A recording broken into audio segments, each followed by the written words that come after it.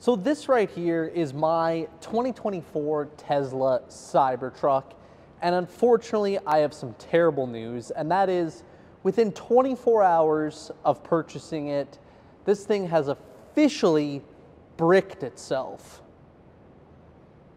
Sort of. That is at least the news article going around the media using my photo with a what I consider to be a clearly made up story. So I'm going to read it to you here, and this has been picked up by all sorts of medias. I've been sent it on Instagram, different Facebook groups, and it is a lie. So it says, Tesla Cybertruck immediately dies in Canadian winter. Owner bricks the truck trying to use the defroster. Says, in love to heartbroken on the same day. So this has been posted by Torque News by somebody named Tinsay Argay. Caption, a brand new Cybertruck owner from Canada says his truck bricked itself as he was trying to defrost it. After the truck died in less than 24 hours, the Cybertruck owner says he went from being in love to heartbroken on the same day. The brand new Cybertruck owner from Alberta, Canada says his heart is broken after his truck completely fell apart less than 24 hours into ownership.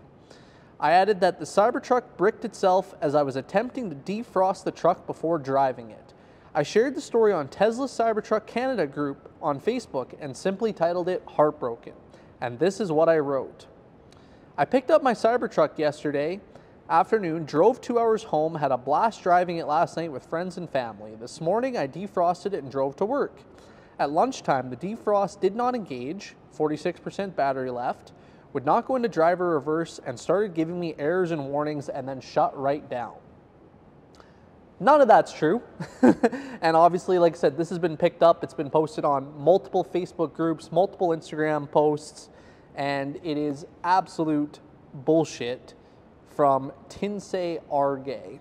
Now, there has actually been multiple people in the actual Tesla Facebook group that have said that this is not true. It's not been posted in there. And a few of them have even linked back to my video I posted asking, is the Cybertruck good in snow? And that's where obviously they took my picture and have been posting it from this article. The article goes on to say, this is not an ideal situation for a truck with a starting price of $166,000 in Canada. And I continue to provide more details as follows. I spent the next 4 hours on the phone with Tesla service trying to revive it by boosting it. We did revive power and some things activated, but others did not. Eventually, nothing worked, even with boosting. I went back to meet the tow truck driver and we were able to get some power with boosting again.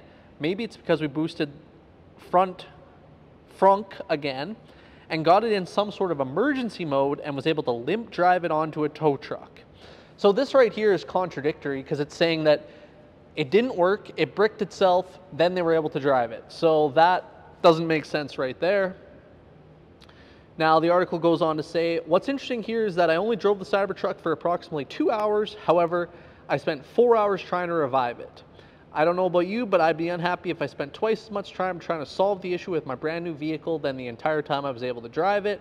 As for what went wrong, I haven't received a definitive answer from Tesla, but he believes it has something to do with the truck's heating system.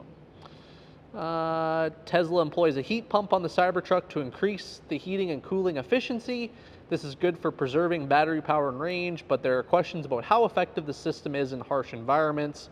Whatever the cause, I'm not thrilled about the whole situation, and I went from in love to heartbroken on the same day.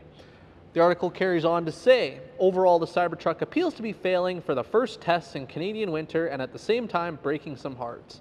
Let me know what you think in the comments. Share your ideas by clicking the Add New Comment button below. Also visit our website, torquenews.com/Tesla for regular updates. Well, Torque News, my thoughts are as follows. This article is bullshit, not true, and it's a complete fabrication. You guys have written a bullshit story that didn't exist for clicks, and it has clearly worked. As for this Cybertruck, it runs great, it drives great. I've been driving it in the cold, been driving it in the snow, and no issues with that. If you guys are interested in watching those videos, I'm going to link those in the video description below. I highly encourage you to check it out because This article on Torque News, it's not even misinformation, it's disinformation. It's a completely fabricated article. Yeah, I don't know. Let's fire the Cybertruck up, and I'll show you that it's not bricked and it does in fact drive. All right, about to get in my bricked Tesla. As you can see, door opens.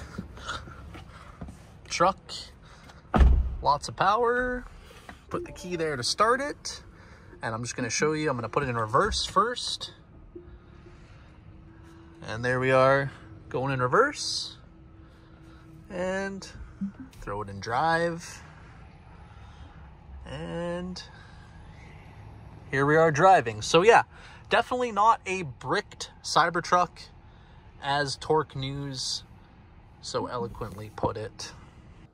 Throw it in drive. And here we are driving. So yeah, definitely not a bricked Cybertruck, as Torque News so eloquently put it.